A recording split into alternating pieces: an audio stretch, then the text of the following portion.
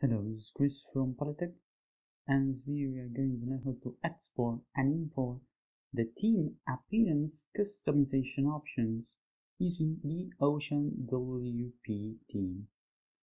To do that, we need to go over to the left where it says theme panel. We are going to click on import and export. Here we are. Now, these options are quite convenient if we want, for example, to try some changes in the appearance customization, but maybe if we are not content with the results, we want to go back, and instead of doing that with every change we have made, we can import the settings back to the site.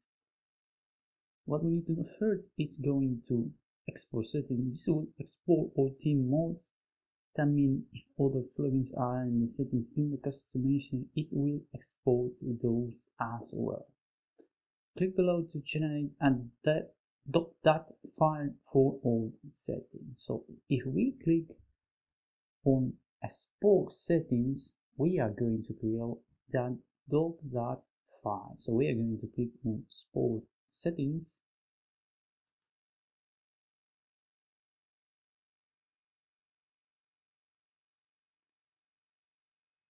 And we are going to save it by clicking on the save button, and we are going to select where we want to save it. So we are going to click on save.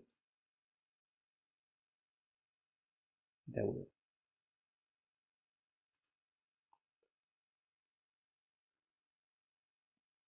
So there we go. Now we have our export file done. Now we need to go and get those changes back. So we are going to select that file generated by the export button by clicking on select file. We're going to click on the export we have created. There we go. Now we have selected our .dat file,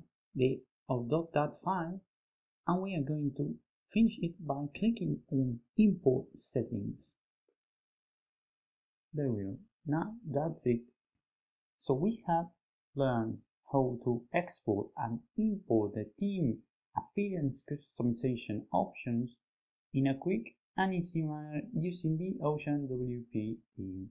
If you like the video, subscribe to our channel and share it with a friend who might need help on the sites. See you the next time on Polytech.